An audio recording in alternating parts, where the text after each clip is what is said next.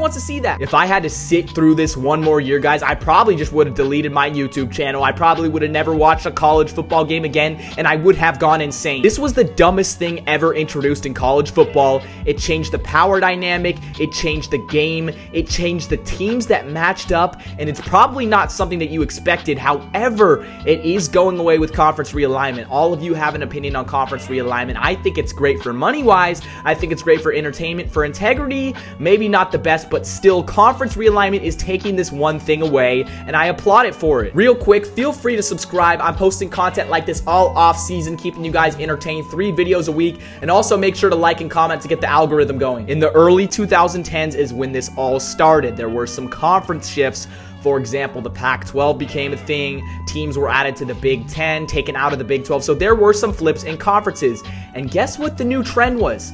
Yeah, let's create conference divisions because we have so many teams. We could do a north-south, an east-west. That would be a great idea. We could separate it, make it like the NFL, and have 2 teams in separate divisions play in the conference title game. Wow, that sounds so great on paper, doesn't it, guys? There are some exceptions to this. The SEC was doing divisions starting in the 90s, and their conference title game was East versus West. Now, it wasn't super overpowered. There wasn't one division that was way better than another. It kind of switched in a 5-year cycle, so I would say that's all right. The Big 12 also had divisions starting in the 90s up until 2010. Funny enough, they completely removed their conference championship game, which backfired them in the 2013 and 14 seasons, then added it back in 2017. But this time in 2017, they did no divisions. They did the #1 outright seed versus the #2 outright seed, and I think this is the way to go. So I'm mainly talking about the ACC, the Pac-12, and the Big Ten. In 2005, the ACC added the Atlantic and Coastal divisions. Then in 2011, for both the Pac-12 and the Big Ten, they added their East-West and North-South, and this was a complete disaster. Let's start with the Pac-12 because this has the most impact on my childhood. From 2011 to 2016, the winner of the North won the title game every single time. It was just unfair. It was Oregon and Stanford going back and forth, Washington sprinkled in there a couple of years versus a team that had no business even being in the game because the South was so weak compared to the North. In 12 years of this division setup in the Pac-12, the South only won 3 times. Are you even serious? For your conference title game, you want the 2 best teams playing. You want to showcase your conference. And when you have one team that's great, that has college football playoff implications or BCS implications, playing a team that shouldn't even be there, that's just bad for the sport. That's bad for prime time. No one wants to watch Washington beat up on Colorado by 40 points, which it happened in the 2016 championship game. No one wants to see that. It was even worse in the ACC. From 2011 to 2019, the Atlantic Division won every single time, and it rotated from Clemson to Florida State back and forth, and most of these games were not even close.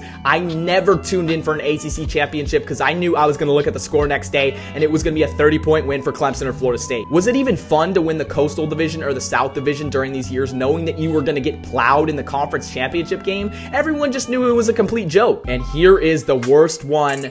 Big Ten fans, you already know all about this. I even made a video about this months ago, one of the first few videos I post on my channel, because this one makes my blood boil. From 2011 to 2013, the Big Ten had things called the Leaders Division and the Legends Division, but no one really liked this, and they went away with that starting in 2014. So from 2014 to present day, we had East versus West. The East Division housed the 3 most elite teams in the Big Ten: Michigan, Ohio State, and Penn State. And do you guys want to know how many times the East Division lost to the West? Never. The East Division won every single year for 9 years. It didn't matter who played in the game. Iowa, Wisconsin, Northwestern from the West. They got trounced every single time. It's horrible to watch, but I still watched it every year because I thought this is going to be the most insane upset in college football. If the West finally beats the East, I want to be there to see it. And I watched every single year, and I was disappointed. And there was a point where I'm like, these divisions need to go away. They need to go away. And thankfully, with conference realignment, I know a lot of people hate on conference realignment, but the one thing they did do is remove divisions. In the Power 4 starting in 2024, there will be no divisions. It will be the #1 team versus the #2 team in every single one. There's no East versus West in the SEC.